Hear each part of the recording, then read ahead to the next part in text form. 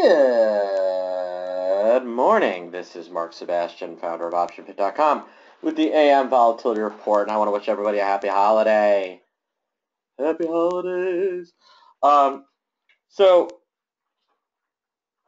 let's talk about the market. Well, we're basically flat on the day. VIX continues to be a little bit firmer, but it's really the VIX futures that are holding up, and one reason might be VIX Mo. Now, what is VIX Mo? That's actually what VIX futures and options expire into. All right, that is the calculation that they expire into on the standard months, your January month, the active contract. VIX cash, still an important one, but used for weeklies, but maybe not as much for the monthly yet. And, as we look around, you've got the S&P up on the year, you've got the NASDAQ up on the year, you've got the Dow still down on the year. So there's still room for them to rally the markets, and I think they're going to try. I think that we're going to see, any shakeout of the market is occurring kind of right now. They're going to try and jiggle the tree, see who they can shake out to dump their position. But at some point, there's going to be a softening of volatility here, either today or Monday, as we step in and I think see some pressure on volatility. Now, the VIX cash is about where it needs to be. We could see it maybe threaten to break 15.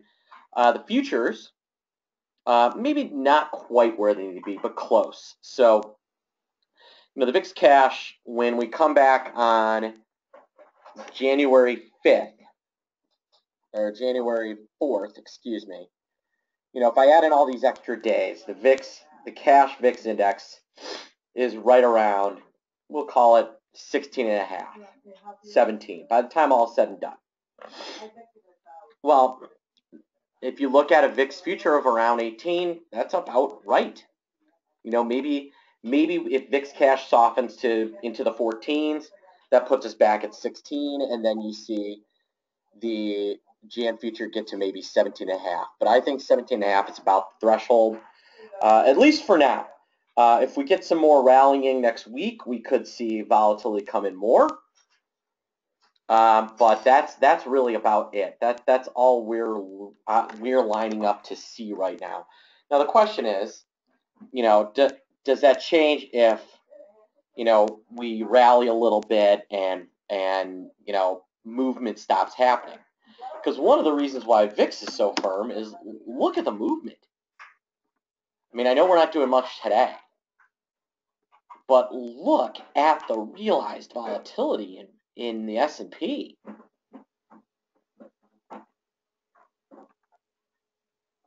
'20-day realized vol is almost 19%. VIX is only 1570. 10-day, almost 21%. So the S&P has been far exceeding its implied volatility index. So, there's reasons VIX isn't going down much more and shouldn't be going down much. That's kind of the way everything seems to be lining up now. So the question is, what's next? Well, like I said, it's going to depend on if S&P turns around. If we end up 6 or 7 or 10 on the day, less than 0.5%, let's say, you could see vol come in aggressively. But if we end up down even a little, then don't be surprised to see vol bid. That's the way I think things line up on the day. All right, folks. On that note, I'm going to wish everybody a wonderful day and a wonderful weekend and a hopefully lovely Christmas. And I believe Kwanzaa starts over the weekend as well. So happy to both.